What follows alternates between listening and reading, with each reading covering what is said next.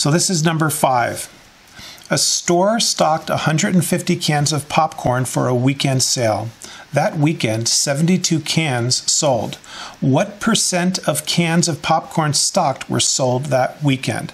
So what we're going to do is we're going to figure out what percentage were sold, but before that we have to figure out what the fraction is. So we're going to go from a fraction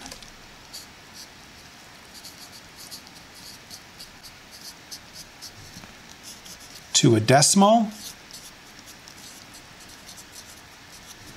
to a percent, because we have to find a percentage. So these are the 3 steps.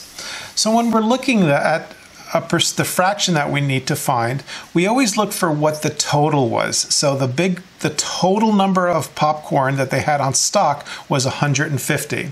And the way I like to remember this is that the part goes over the whole,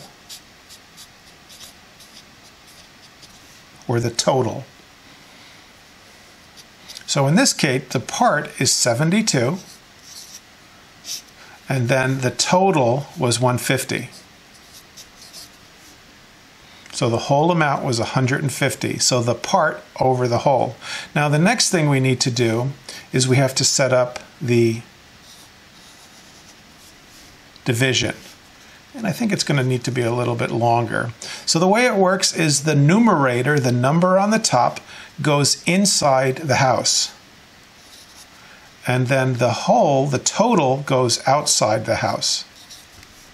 Now I look right away and I can see, oh, this number is too small. It's smaller than the total, so I know that it's going to be less than 1. So what I do is I put my decimal place in, and I put a decimal place there, and I try to keep things nice and lined up.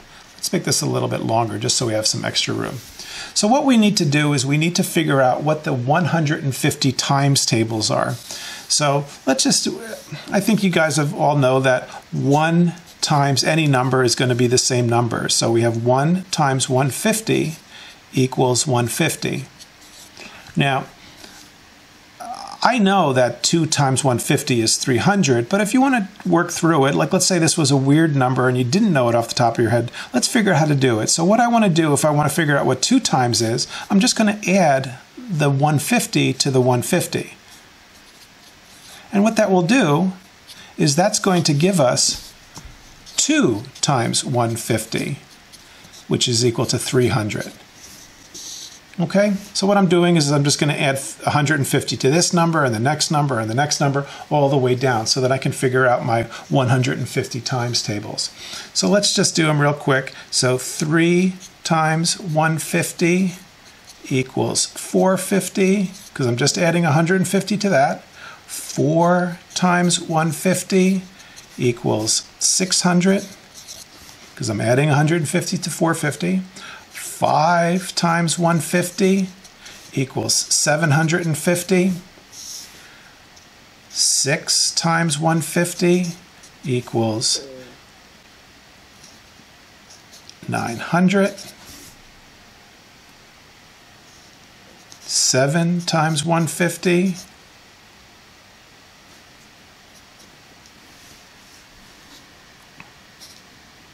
equals 1,150, and 8 times 150 equals 1,200. I'm going to stop there, so just so we have them. So watch what I'll do over here.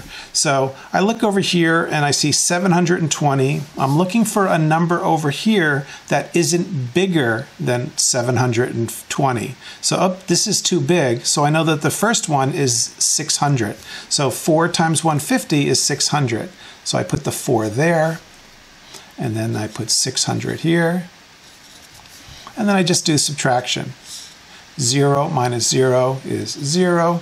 2 minus 0 is 2. 7 minus 6 is 120. And then I need to bring down a 0. And then I look down here and I say, oh, look, it fits perfectly. 8 times 150 is 1,200. 1,200. And we're done, because there's 0 remainder. Now, So we figured out the fraction, we figured out the decimal. Now the last thing is this, is the percentage. So we have 0.48. Now we don't see 0.48 there because we need to convert 0.48 into a percentage. And the way we do that is we take the number and you multiply it by 100. Now I know you've seen this before, converting a decimal into a percentage. You might not have done it in a couple of years, but that's how you do it. You take the decimal, you multiply it by 100, and that will give you a percentage. Now, multiplying by 100 is moving the decimal place over 2 spaces. So we take the 0.48, here I'll do it big over here, 0.48, and I move it over 1, 2.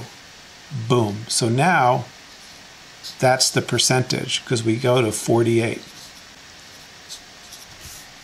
And then when you multiply by 100, you move the decimal place over 2 spots.